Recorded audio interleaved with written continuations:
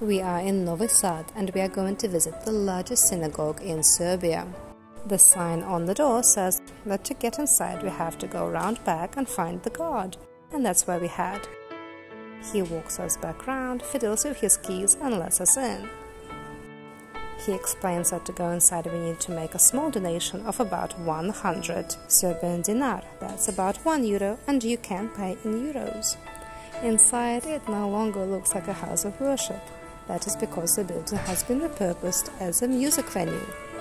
There is a wide repertoire from classical to Latin to modern, with the use of the beautiful organ, and the next concert is on the 12th of September.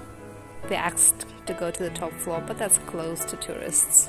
Religious services also still take place, but about 3 or 5 times a year when the rabbi comes especially from Belgrade. As we leave, more tourists come to check out this amazing venue.